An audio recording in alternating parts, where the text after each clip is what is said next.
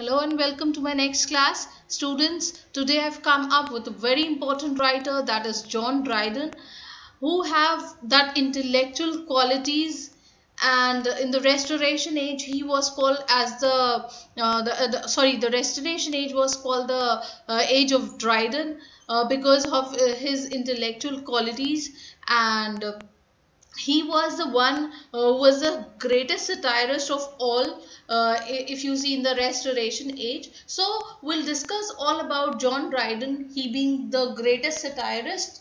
So we'll talk about his works, his satires, his poems, and all important points about John Dryden. So before we begin with our class, and I will let you know about John Dryden. Before that, I request you all to subscribe my channel and please share with all of your friends. Okay, let's begin. Now, a brief note on Dryden. The age of John Dryden was full of intellectual qualities. When we talk about the age of Dryden, it contains different qualities, and it was just full of intellectual qualities. That means intellectual people were present in this age. Now, in the Restoration Age, Dryden was the greatest satirist. As I said, please don't forget that this restoration was also called the Age of Dryden, as Dryden was the greatest satirist of all. He paved the way for other satirical writers like Alexander Pope. As we all know that Alexander Pope came later. That is, he came in the 18th century, and he was highly influenced by Dryden's satires. So Dryden was the one who paved the way for other satirical writers.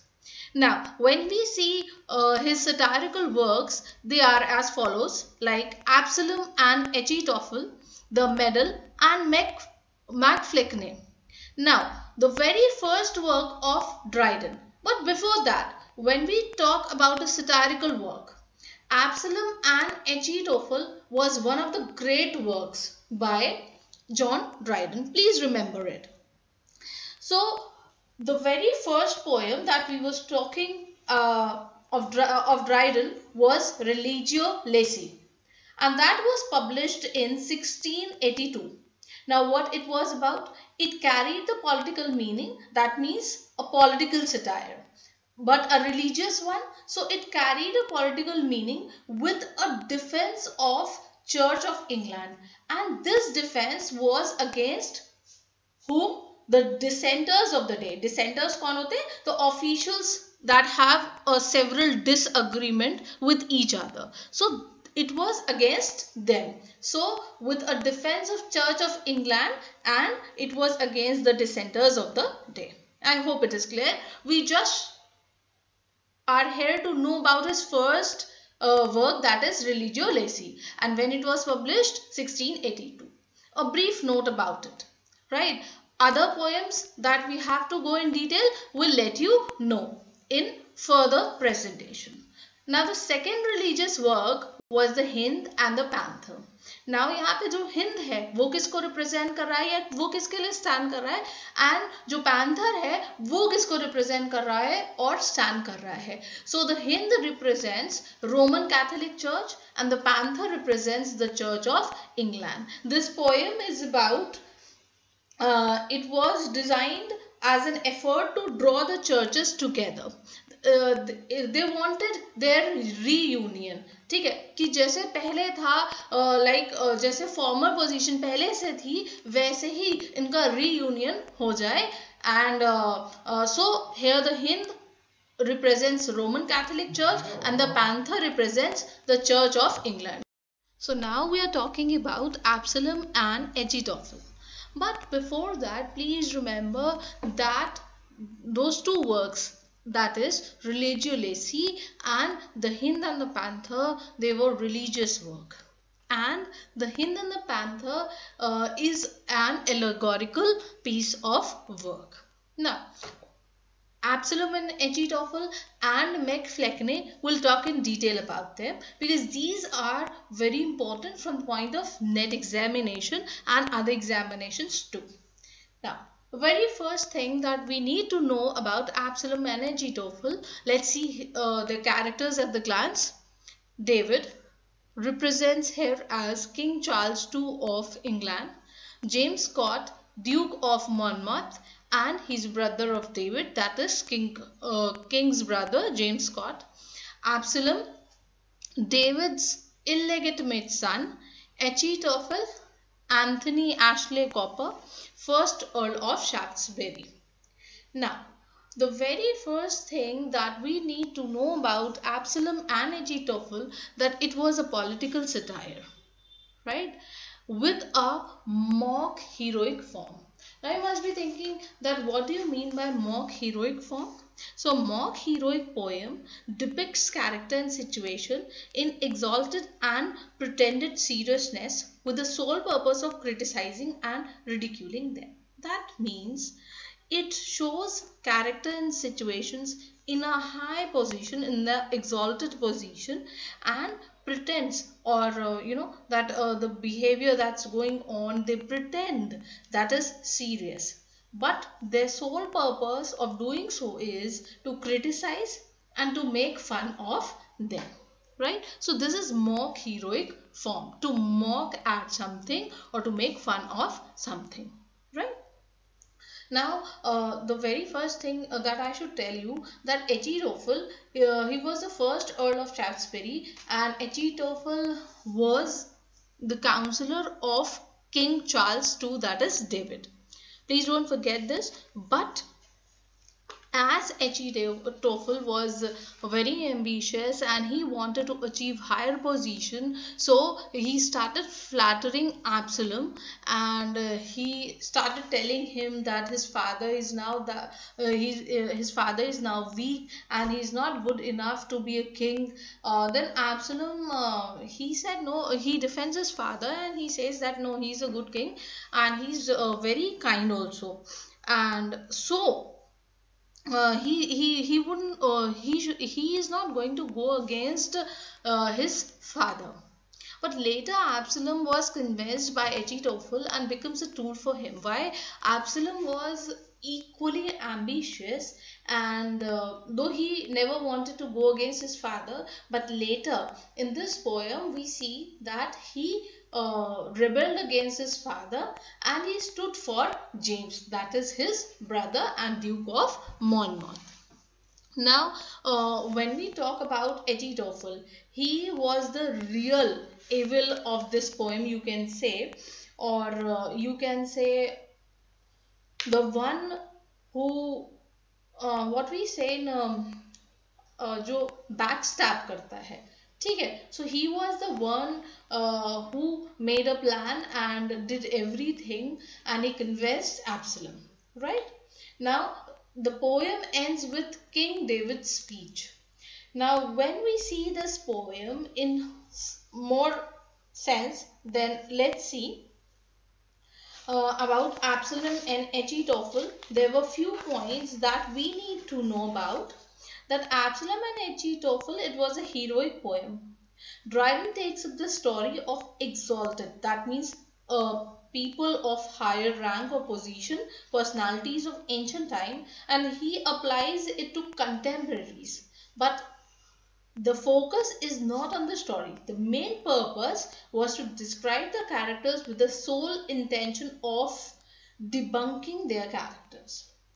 So here Dryden, however, depicts Charles II and the Duke of Monmouth with considerable sympathy. The poem has a human element which will not be found in the pure mock heroic poem.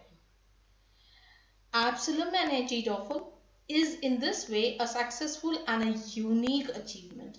Even if we forget all about the original Achitophel as well as Shaftesbury, the characters exalted by Dryden will always interest as human types, as products of art. Means overall, this particular political satire by Dryden was very interesting. जो यहाँ पे human element present है, जो there are different characters by Dryden, they are really very interesting. That takes the attention of reader, and it makes it interesting. So please remember few points, that it is a political satire and with a mock heroic form. And इसके characters याद रखिएगा, Absalom कौन था, and who was King David कौन था, किसको represent कर रहा है, King Charles II of England. So I have told point by point which are important. So please, when we go through literature, we should know the deep knowledge of it. Literature is, you can say, a pure and deep reading of something. Poetry, it is prose or drama, or whether it is a story. Just go deep into it and you will love literature. So, moving on with Meg Flecknoe. It is a personal and literary satire where Dryden has treated Thomas Shadwell with humorous contempt. Now, when we talk about Meg Flecknoe, first let me tell you the story why Dryden has written this satire, Meg Flecknoe. When Dryden wrote Absalom and Achitophel, he wrote a piece of work, The Medal, after Absalom and Achitophel, and that was answered by, in the form of a satire, by Thomas Shadwell in Medal of John Base. So in order to avenge, Dryden wrote Meg Flecknoe in 1682. Please remember, in order to avenge Shadwell, he wrote this satire. Clear? Now, this was a satirical poem and was based on personal and literary terms. And here, Dryden has treated Thomas Shadwell with humorous contempt. That means there is a disliking and he makes fun of. So humorous contempt तो वही होता है ना, that he makes fun of, and there is a lack of respect and there is a disliking about someone, right? Now Shadwell is presented as the heir to the kingdom of poetic dullness.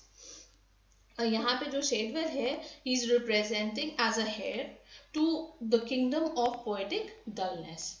Okay, now there were other issues too, general issues, and there was a disagreement between Dryden and Shadwell.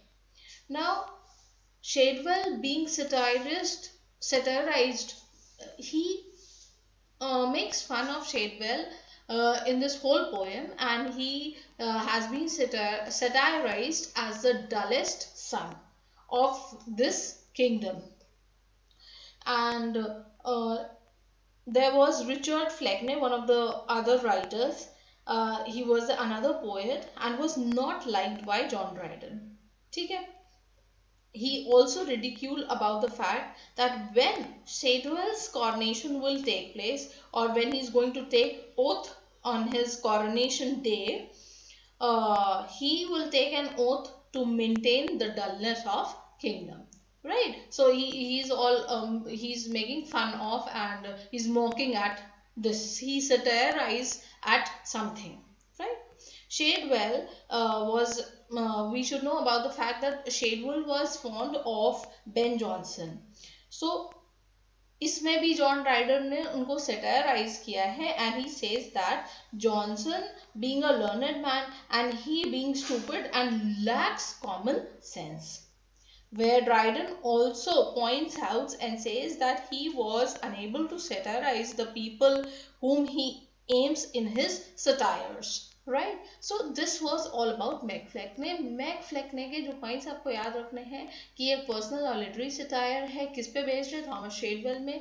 इन्होंने Meg Flecknoe क्यों लिखी थी? Because Dryden wrote a piece of work, that is The Medal, and it was in a form of a satire, and then that was answered by Thomas Shadwell in the Medal of John Base. In avenge of it he wrote Meg Flecknoe. ये बात याद रखिएगा, right? Then मैंने एक brief note दे दिया है इस poetry के बारे में that you want to know. मतलब क्योंकि when you know about a poem, it is good to know about its description, right? So these are important poems. You have to remember these few important points. Now please, I request you all to work hard as your NET examination is nearby, and other exams that students are taking place. So please work hard and go through these videos. They are very important, and if you work hard, you can achieve to what you want. So keep watching, stay tuned, meet you in my next class.